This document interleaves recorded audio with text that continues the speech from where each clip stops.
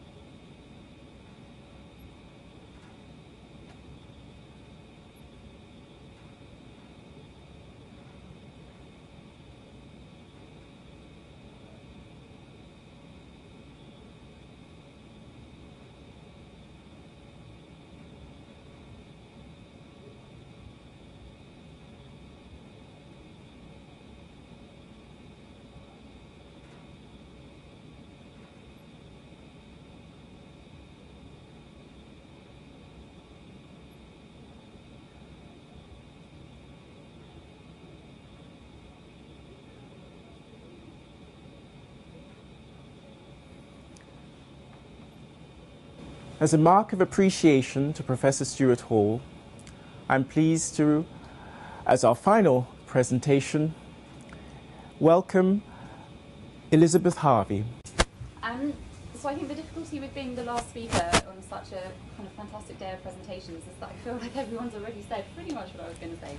But so I'm sorry to kind of go over it a second time, but hopefully it wasn't not just repeating one person's presentation.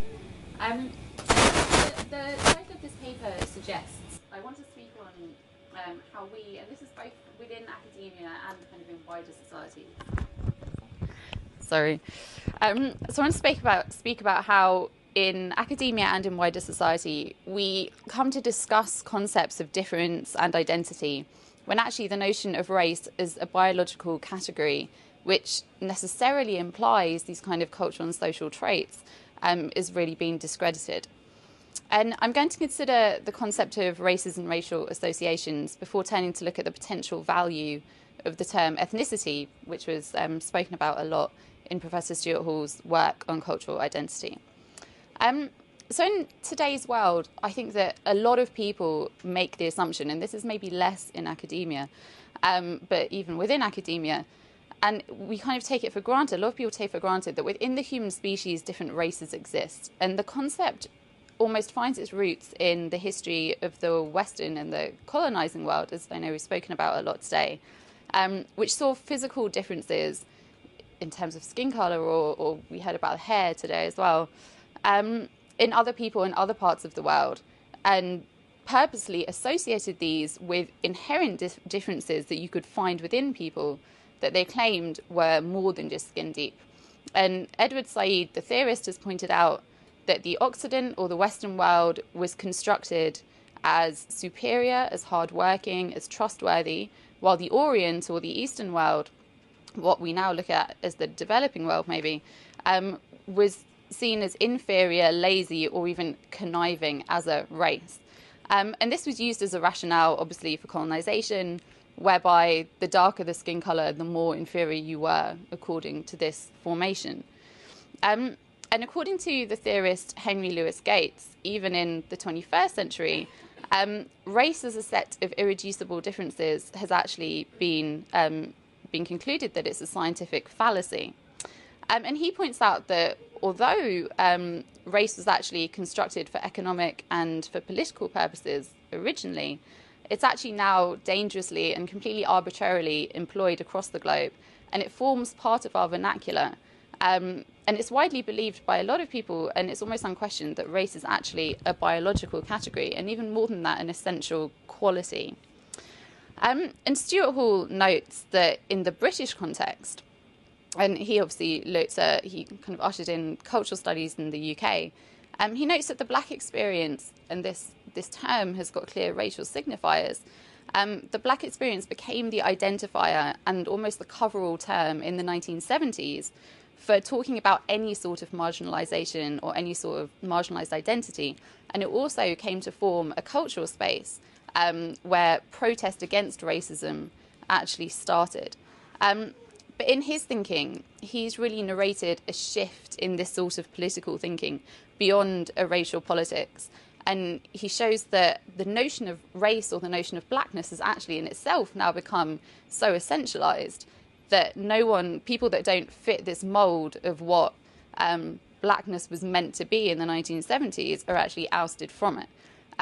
So it's almost like this kind of double victimisation that we're talking about.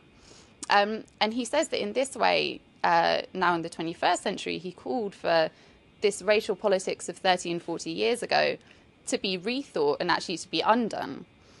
And this, for him, was definitely a very political change. And it involves moving from the need to galvanise protest against racism actually towards a new system of thought where difference was readily accepted and the categories became a lot less rigid. And this also fits in with his wider theories on the liminality or maybe the fluidity of cultural identity. And in one essay, he rallies against what he calls this kind of harmful practice of employing essentialisms when talking about identity. And he calls for a more fluid and more plural approach. He states, and this is a quote, that cultural identities come from somewhere. They have histories. But like everything that is historical, they undergo constant transformation. So far from being eternally fixed in some essentialist past, they are subject to the continuous play of history, culture, and power. And I think that this statement demonstrates that historical notions of a culture or even of a nation or of a certain group within society can't remain true forever. And that's if they were even true in the first place, which often, as again we've heard today, they're not. Because the space in which they're thrashed out moves, and actually the parameters of the discussion change. And even the topic being debated evolves. What might be considered heretic in one generation becomes natural to the next. And Hall also wrote that statement in light of a growing movement. He wrote that statement in 1981, and that was in light of a growing movement which aimed to show that although there were common experiences of being a so-called other or a discriminated against group in a racialized world, because he didn't say that we don't live in a racialized world, that actually there were many more internal complexities that affect the identity debate. And, we've talked about these today: gender, sexuality, class, the list goes on. And this way, he really calls for this sort of binary thinking where we say black, white, or even male, female, to be abandoned and to be replaced with the acceptance, maybe, that everybody is actually multiply positioned. And in his own words, and this is quite a long quote, but he says it a lot better than I could. He says, and he talks about black Britishness a lot, which is why he says black, but always in inverted commas. And this is in 2001. He says, black does not reference a particular group with fixed characteristics whose social being or artistic imagination is determined by skin colour, genetic makeup, or biological inheritance. It does not invoke an essentialised cultural identity frozen in time, which is automatically transmitted into the work, and can thus be held to represent collectively all those who belong to a particular race, ethnic community, or tradition. Black is a politically, historically, and culturally constructed category, a contested idea whose ultimate destination remains unsettled. So this clear rejection of the entire notion of race as implying that individuals with the same skin colour should share a certain set of characteristics and some sort of fixed cultural identity, I think establishes his view that race is actually a term created and kept in existence by those who wish to use it in order to oppress other people. And he details that the influence that using racially loaded terms, kind of in this quote, such as black, has on an artistic work, This quote actually comes from a book called Difference, which is where he looked at the work of black photographers. And he was saying that a lot of people were looking at these works and saying, oh yeah, I can see the photographer's blackness reflected in his work. And he said, no, you can't say that. You can't say that this is contained within the work of an artist. And he demonstrates how grouping people according to a politically constructed category is actually really dangerous. And that the nature of identity has got so many influences that it's impossible and actually completely irrational to try to tie them down to this man-made theory of race. More recently, even than that, he stated of Britain that, and I think this is really interesting, the end of the essential black subject is something which people are increasingly debating, but they may not have fully reckoned with its political consequences. And obviously that's what we're doing here today. We're debating race, the conceptions of it, the misconceptions around it. But I would argue that actually one of the consequences that he mentions, the potential consequences, is maybe the ending of the use of racial categories as indicators of an identity or of a history or things like personal taste or cultural output and so forth. Because any sort of presupposition along these lines so easily ends with the kind of absolutist and ridiculous statements. To borrow his own one, black people are all good, which inevitably also denotes that black people are all the same. So taking communities and groups where several differences exist between members, as every society is, leaves this kind of semantic gap when you're talking about the very real kind of rights and representations of people, especially people who have been discriminated against. Because he's not saying, the time for protest is over. And actually, I think contrary to the quote that we had earlier by Toni Morrison, Gayatri Spivak says that actually definitions are necessary in order to keep us going because they allow us to take a stand. And I think that I really agree with that. And I would add to that maybe prejudice or discriminatory concepts can only be challenged through an articulation of this perceived difference. You can only really start challenging kind of racism or something by talking about what it entails. But once you've said, yes, but race doesn't exist and it's not helpful, then what do you do? And this is, again, where Hall comes in.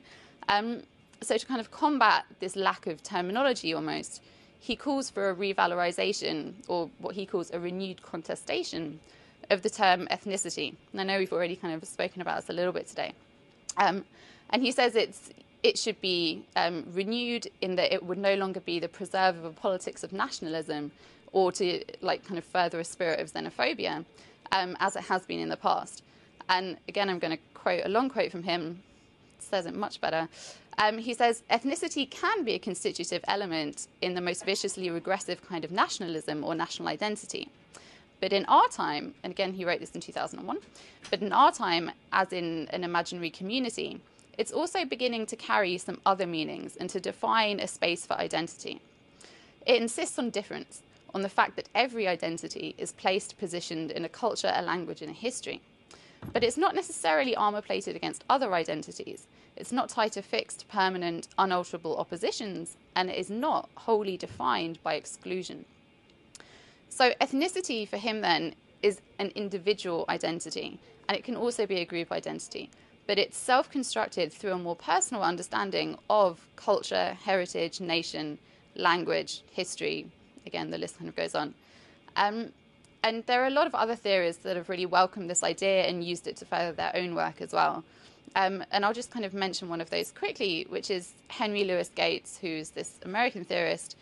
And he, again, I'm quoting, he says he wants to stress the departure entailed by Hall's call to separate the concept of ethnicity from an equivalence with nationalism, imperialism, racism, and the state, as this proves to be one of the enabling gestures for a post-essentialist recuperation of identity. The problem with the sort of post-structuralist critiques of ethnic absolutism was that they quickly led to a sort of postmodern universalism that foreclosed the possibility of a politics of identity, whereas Stuart Hall's reinstatement of ethnicity is meant to counterbalance that. So I think maybe more plainly speaking, the kind of new definition of ethnicity is meant to challenge political attempts to create a dialogue around identity and culture which actually conclude in these sort of cultural and racial universalisms. rather, seeing ethnicity as a much more fluid concept, which isn't defined at all by exclusion, allows it to be described and expressed as an ever-changing state, and to illustrate the diversities that it actually encompasses. So in this way, I think that Hall suggests moving away from discussions of race and the negative connotations that the term implies, and instead the employment of the term ethnicity as a space where identity is self-constructed and can take into account individual differences in terms of history, sexuality, class, gender, kind of the list is endless, is really the way forward.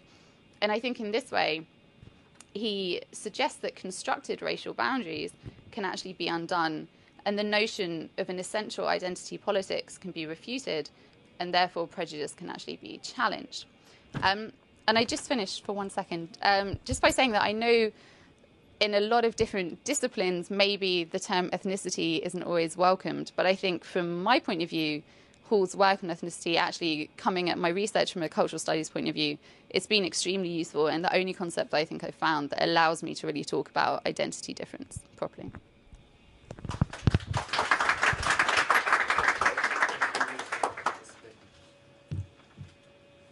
Thank you for joining us for this exciting and eye-opening day of discussion about race.